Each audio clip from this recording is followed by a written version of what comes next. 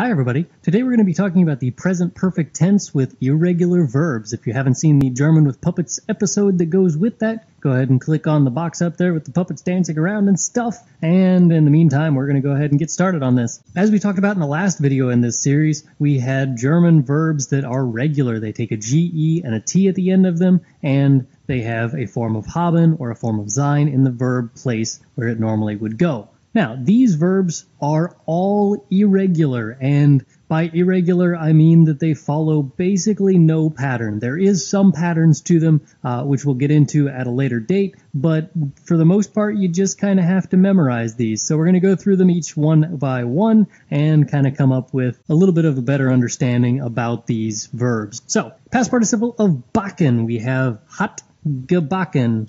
Doesn't look all that irregular, but it does have an en at the end of it, and therefore it is categorized as irregular. Beginnen changes to hat begonnen. Beginnen hat begonnen. Notice the O in the middle of there instead of an I, and we have an en at the end. Bekommen, hat bekommen. Two things happen here. If you have a be at the beginning of a verb, you do not have a ge in the past participle, and also this one's weird because it takes an en at the end of it. Bleiben is weird for a long list of reasons, but the first of which is that it takes a form of sein instead of a form of haben, even though it means to remain, which is the definition of not-motion verb. Bleiben means to remain, and so we have here ist geblieben. Don't stop, geblieben. Hold on to that bleiben. Bringen is changing to hat gebracht, not to be confused with the regular verb brauchen, which changes to gebraucht, which has a U in it. Bringen changes to gebracht. Einladen. This is our first example of a separable prefix verb, and so this one seems a little weirder than it really is. Hat eingeladen. Eingeladen. Essen. Hat gegessen. Hat gegessen. Fahren. Ist gefahren. Finden. Hat gefunden. Fliegen. Ist geflogen. Notice that one did the same thing as beginnen did. It changed the I to an O. Geben, hat gegeben. Gehen, ist gegangen. Haben, hat gehabt. Helfen, hat geholfen. Kennen, hat gekannt. Kommen, ist gekommen. Laufen, ist gelaufen. Lesen, hat gelesen. Liegen, hat gelegen. Liegen is going to bother you because there is also a verb legen, which is to lay, and it is regular, which changes to gelegt. The only difference between liegen and gelegt in the past tense is gelegen and gelegt, as opposed to liegen and legen. Scheinen, hat geschienen. Schießen, hat geschossen. Schreiben, hat geschrieben. Schreien, hat geschrien. Schwimmen, ist geschwommen. Sehen, hat gesehen. Sein, ist gewesen. Singen, hat gesungen. Sprechen, hat gesprochen. Stehen, hat gestanden. Treffen, hat getroffen. Trinken, hat getrunken. Wissen, hat gewusst. Now that we know some verbs and how to use them in the present perfect tense, let's try out some examples here. Again, these sentences could be in the present tense or the future tense, and we have to change them into the present perfect. Start off here with the form of bekommen, and we have to put the past participle here, bekommen, at the end of the sentence.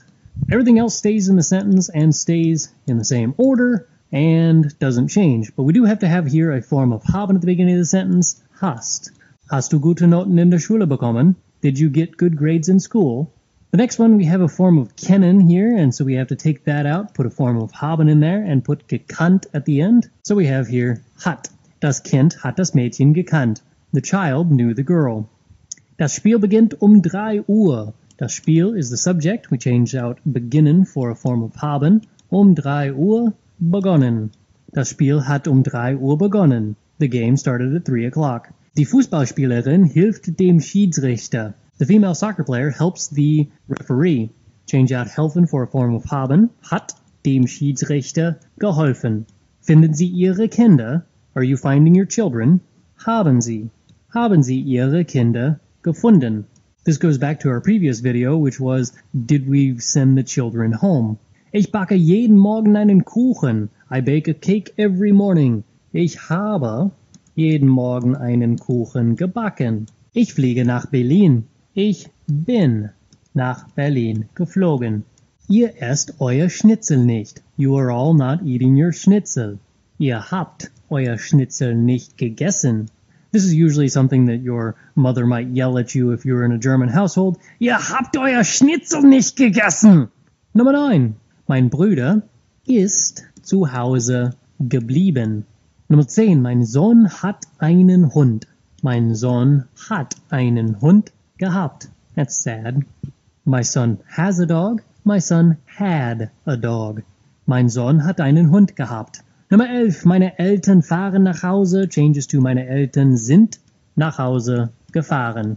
Meine Schwester bringt mir einen Kuchen. My sister brings me a cake.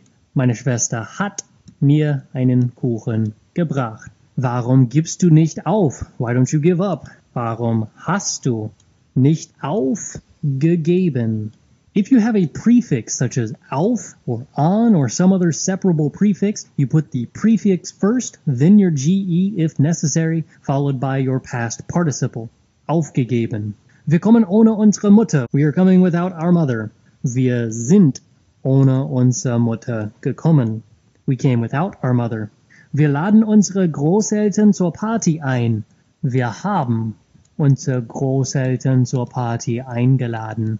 In this next section, we're supposed to take all of these bits of sentences, put them together, and make sure that the punctuation follows what it actually is. So we have here a statement in the first one. We have to have ich as our subject. Ich bin, because laufen is a motion verb. Ich bin jeden Tag bis letztes Jahr gelaufen. I ran every day until last year. The next one is a question, which means we start with our verb. Since we have lesen here, we have to have a form of haben. So we say, hast du den Krimi gern gelesen? Hast du den Krimi gern gelesen? Did you like reading the detective story? The next one is back to being a statement, and so we start with our subject. Der Teller hat auf dem Tisch gelegen. The plate laid on the table. Number 4, scheinen. And here we have a form of haben, and it has to be a statement, so we start with die Sonne. Die Sonne hat gestern geschienen. Schießen. Here we have a statement again, so we start with our subject. Das Kind hat den Ball ins Tor geschossen. The child shot the ball into the goal. Another statement here, we start with our subject wir. Wir haben unseren Eltern einen Brief geschrieben. Wir haben unseren Eltern einen Brief geschrieben. Notice we added an en here to the end of unser, so that we would have it dative plural, and an en here for the accusative masculine einen Brief. The next one is a question. We start with our question word, which is warum. Warum habt, to go with ihr so laut geschrien?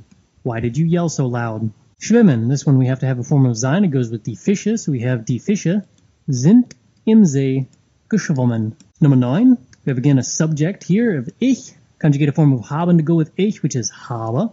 Am Morgen einen Film gesehen.